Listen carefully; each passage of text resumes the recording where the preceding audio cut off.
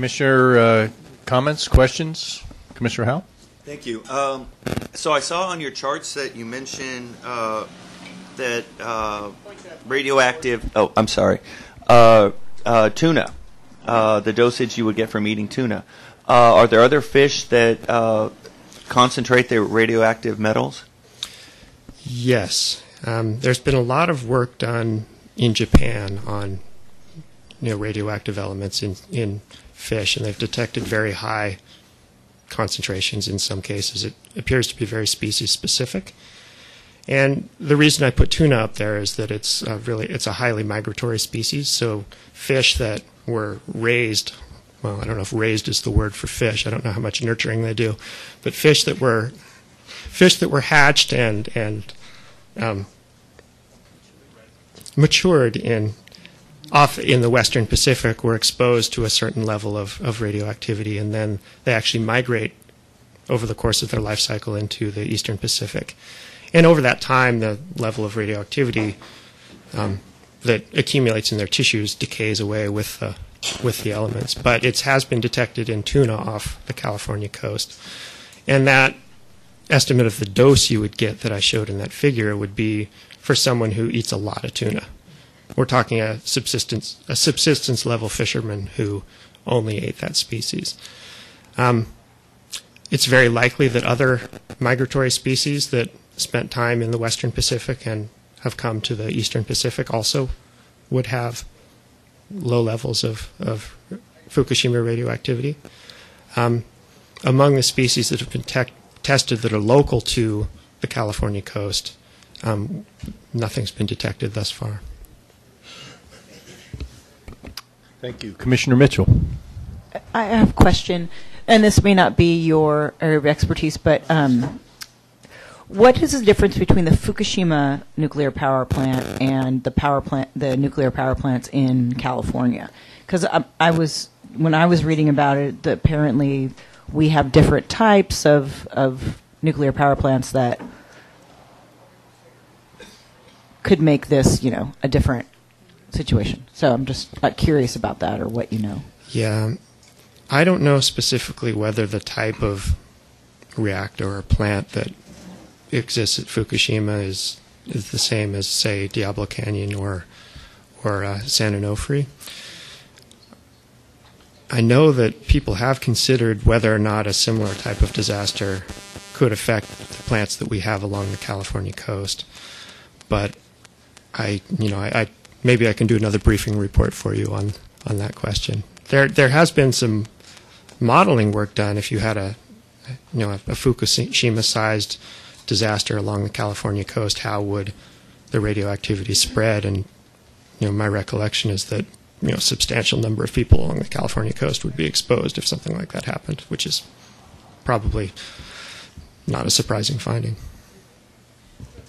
I did want to thank you, though, for your great report and great presentation here. Welcome. Thank you. Commissioner Duclos. Thank you, Mr. Chair. Also, I want to thank you for your report, and it's very useful. I had a question about debris fields, and those didn't manifest themselves in the way that they were anticipated, but I'm wondering, are there, and you said part of the reason for the radiation levels was sort of the settling effect, but do you see any greater threat for debris fields that might contain higher concentrations of radiation? And are we still going to see this? Are we going to see this happen? What the predicted outcome of these debris fields working their way down the California coast? Well, I wish that one of our staff members, Eben Schwartz, who's in our public education program, was here, because he's done a lot of work on Fukushima debris. And my understanding is that, yes, we have found Fukushima debris along the West Coast, but that the samples that have been tested have not had any detectable level of radioactivity. So, without claiming to be absolutely confident, 100% confident in this, I'd say that the debris fields themselves don't seem to pose any additional danger, compared to these other modes by which radioactivity has been transported. Thank you. Thank you. If there are no other... Oh, excuse me, Commissioner McClure, I apologize. Yes, I want to thank you for your report, because it's not often that a layperson can get through a 25-page plus report on scientific data and understand it. And it was so well written. I just really appreciate the information and how you delivered it. It was absolutely excellent. Thank you. Very good, thank you. Okay, Allison. Thank you. We have one last item today, which is revised findings for San Diego Gas and Electric's proposal to relocate a substation in Chula Vista. This is item 12A. If you recall, in March, the Commission approved this project and added 2 special conditions. One requires SDG&E to provide $500,000 to the Friends of the San Diego National Wildlife Refuge to mitigate for wetland impacts, and the other condition addresses the loss of visual access by requiring $2 million for an endowment fund to support the continued operation of the Living Coast Discovery Center. So these are proposed findings in support of those 2 conditions. We're not aware of any objections at all to this, and therefore we seek your adoption of the revised findings. The motion and resolution begin on page 8 of your staff report. Thank you. Commissioner Cox? Thank you, Mr. Chairman. I would move that the Commission adopt the revised findings in support of the Commission's actions on March 13th, 2014 concerning the Commission's Coastal Development Permit E-11-010. And I would ask for a yes vote. Motion, is there a second? Motion and a second. And I have no public speaking cards. Is there any unwillingness for unanimous yes vote? Seeing none, we approve the findings. And with that, I think we will move into our closed session at this point. Okay, looks like people are jumping everywhere. Commissioner Mitchell. Sorry. And then Hope. So I've been reading recently about the Santa Barbara desal plant and them trying to get it up and running again. What's the status of that? What's our role in that? And what's a little more of the background the article I read didn't have. When did we approve it and all of that? Sure. Thank you. So the history here is that back in 1991, I believe, we approved an emergency permit for the desal facility in the city of Santa Barbara, and then in 1996, the Commission approved a permit for a long-term facility. I don't know what year it was, perhaps Commissioner Zimmer knows this, where the city decided that they didn't need to be using that desal plant and started to remove components of it. I don't know if I'm on. Am I on? So yes, we got word from the city that they now, because of the drought, that they want to restart a desal facility restart that desal facility within the city of Santa Barbara. We started to have discussions with them. We actually have a meeting with them next week. Initially, out of the gate, they believe that they did not at all require either a new permit from us or an amendment to that 1996 permit. Based on the facts that we know at this time, we disagree with that, and we wrote a letter to them, I believe a couple of weeks ago now, saying that we do believe that they need to get a permit modification for what we understand that they want to do. And then we also initiated discussions with them about how the landscape around desal has really shifted a lot since back in 1996, and we've learned a lot of new information about the effects of open ocean intakes, which is what we had approved back in 1996, was an open ocean intake. Last week I had a phone conversation with the planning director at the city attorney, and the assistant city attorney about what other local water districts and other local governments and private proponents of desal are doing first, which is to look at alternatives to open ocean intakes as a starting point, and going offshore and doing these feasibility studies, which is also being supported by these other agencies, because as you know, the state board is working on this desal policy, which by the way we think is going to come out in June.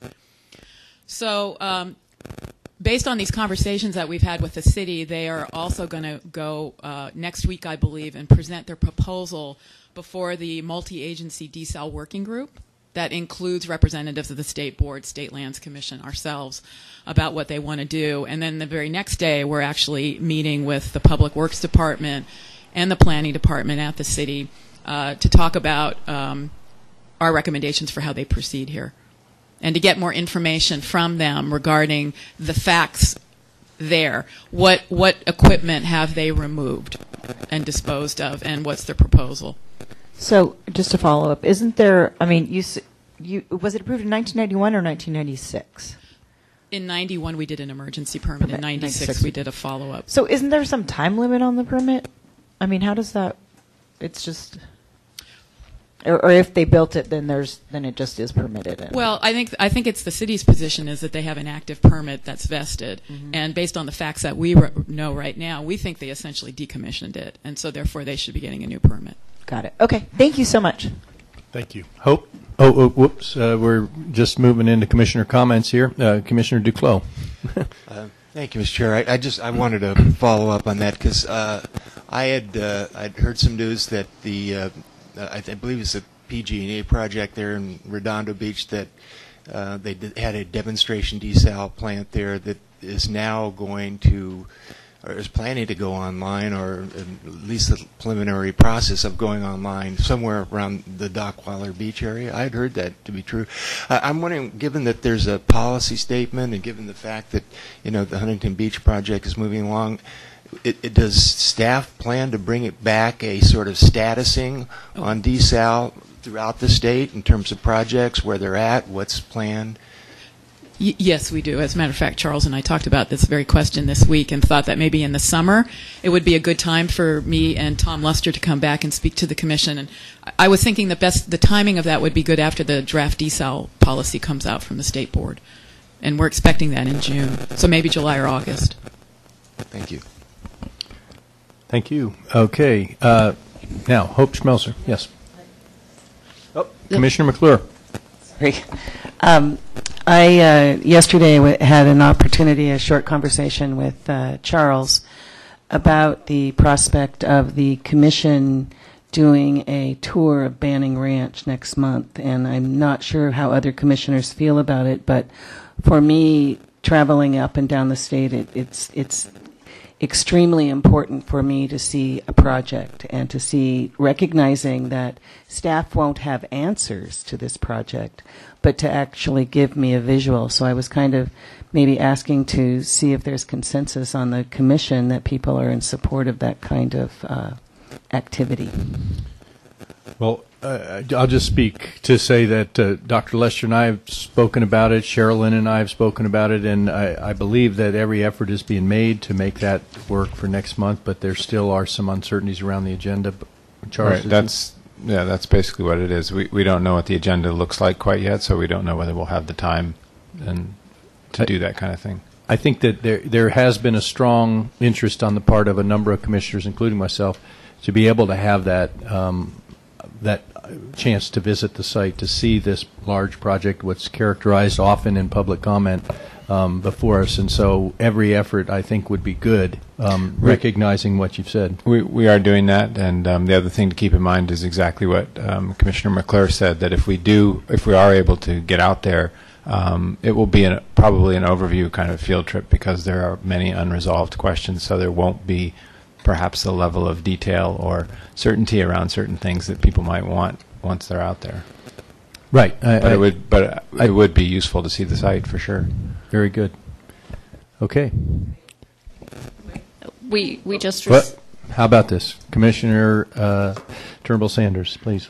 I don't mean to belabor the point, but I think this dovetails with my comment on the record yesterday about, or maybe it was the day before, about the need for commissioners, when at all possible, to see sites. And I think that this one certainly warrants a visit. So I just wanted to weigh in on that issue. Thank you. Yes, as a policy matter, we always try to coordinate field trips in and around the timing of items. And this is definitely a major item that you'll be seeing in some form in the future. Thank you. Commissioner Zimmer. Just a question. Has the application been filed already? There was some issue about completeness. No, it has not been filed. Thank you. Hope. Thank you, Chair. We just received a decision in a case, and Deputy Attorney General David Alderson will report that to you. Yes, hot off the press this morning, received a ruling from the trial court in San Diego that where the court upheld the commission's approval in the case that was the San Diego Citizens for Open Government versus the commission. This involved the Reuben E. Lee Restaurant Sun Road project. Basically, the court approved the commission's decision in that matter, and we'll be reviewing the trial court decision in the coming days. Thank you. And now that we have it, we'll distribute it to the commissioners. Okay, thank you. Without any other comments and no more public comment, we will adjourn into closed session and report out at the end of that. Thank you. At this point in time, we are going to report out from closed session. I'll ask Hope Schmelzer, our counsel, to make the report. Thank you, Chair. In closed session, the California Coastal Commission received litigation information and advice in a matter of threatened litigation and gave direction to staff. Thank you. Thank you. And this completes the May meeting of the California Coastal Commission.